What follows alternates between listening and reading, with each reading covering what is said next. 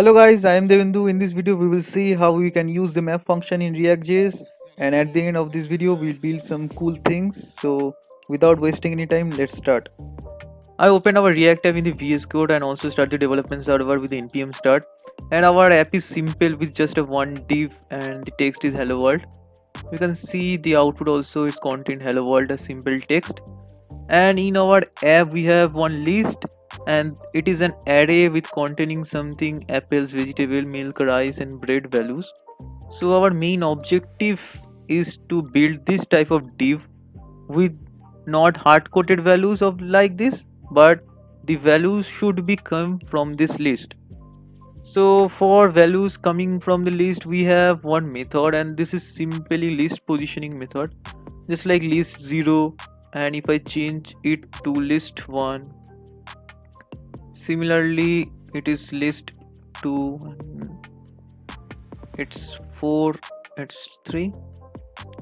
And if I delete this, okay, so if I save this, you can see in the output we have apples, vegetable, milk, rice and bread. Similarly what we have here with the positioning 0, 1, 2, 3, 4. For better visualization, I write some CSS in the app.css and also give the class name of my div in the divs. And if you see the output, you can see this type of output we get. It is cool to have the better visualization of the component, just like apple, vegetables are in the separate way of visualization. I personally like that method. So in our case we have just only 5 element, and for the 5 element it is okay to write codes just like this. And suppose someday we have one abc element, then we just need to write another div with the element 5, and the element will become here. But suppose someday our list will become more than 100 element, and so in that case we can't write the code like just like this. And suppose if we write 100 lines of code like this, if someday someone came and say we need to delete the milk, so if I delete the milk, the whole structure of our code will be destroyed. So it is not the ideal case or the ideal recommended way of writing the code like just like this. And you can already realize that we need something looping type of function, and in javascript or react we have one function called map. I have written some description about the map function and also write one function which takes one argument or takes one parameter element, and also it is console logging it. So just see, without describing it now, just see how the map function works. So for working the map function we just need to write our array name and then dot map and pass any function name, and in our case I am just passing my func, and that's it. The whole syntax of map function is done.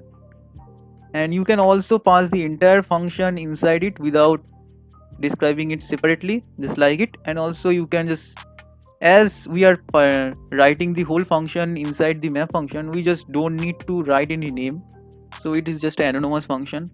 And if you are know the ES6 syntax, you can write any anonymous function just like this, deleting the function and giving one arrow. This is just a arrow function or ES6 function of arrow.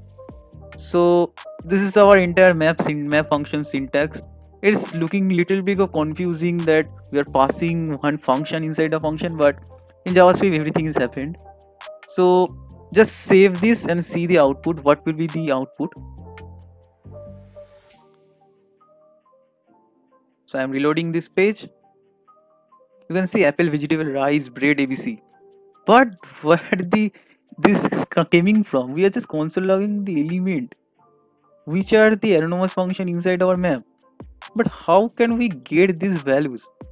The main answer is the map function iterates each of the elements and passes the element value inside its passing function.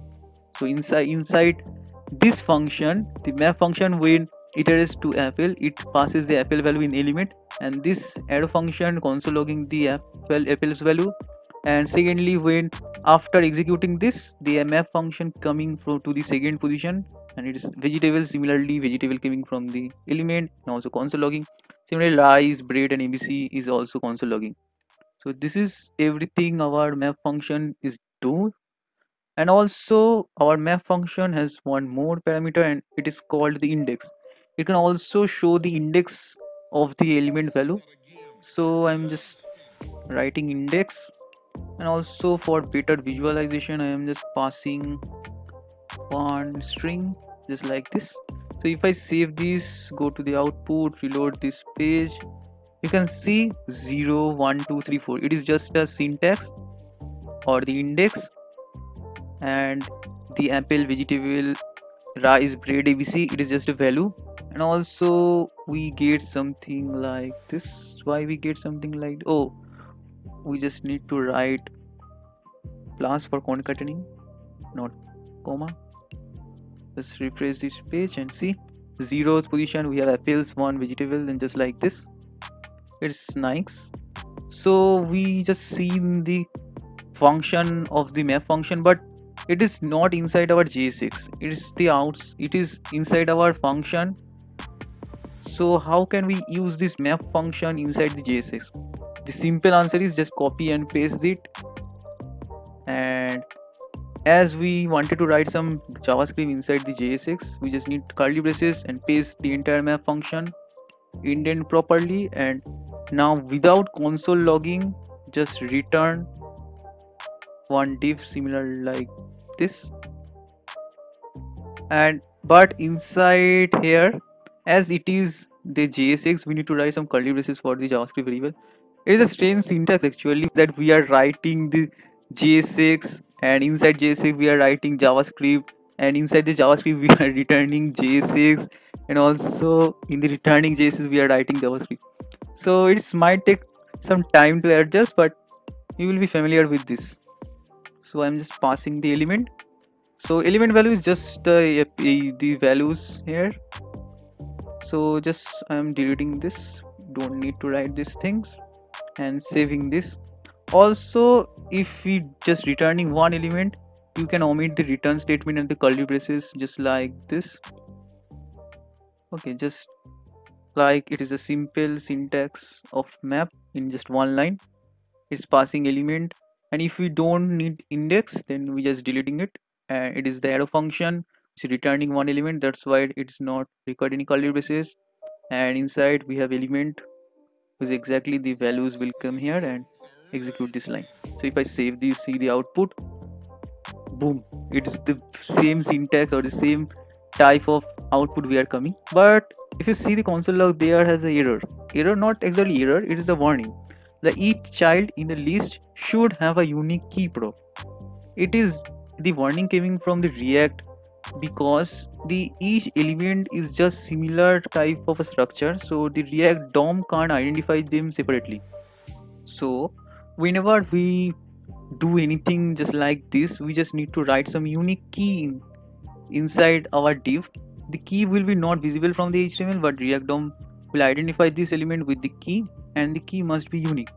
So in our case we have unique value. Okay, so in our case we have unique value as index, because index can't be same. Apple can be same, abc can be also apples, but the key index can't be same. So passing key as index, saving this, see the output, also reload this page. You can see the error is gone, and also the structure is same. Also we have one extra apple. This is exactly everything about map. You can also write some logic inside the app function. So I'm just separating it with curly braces, case, and then returning this div, also indenting properly. So you can write some logic like, if the index is odd, then we need to pass something, and if the index is even, then we need to pass something. So index modulus 2 equals to 0, then you can return it, else return something else.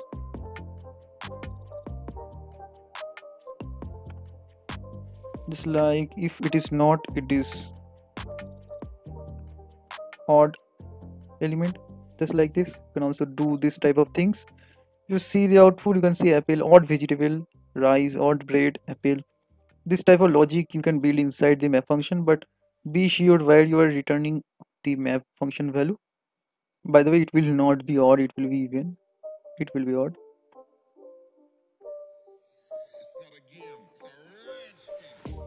Just doing some style also, just like colon. See output now. Odd apple, even vegetable, odd rice, even bread, odd apples.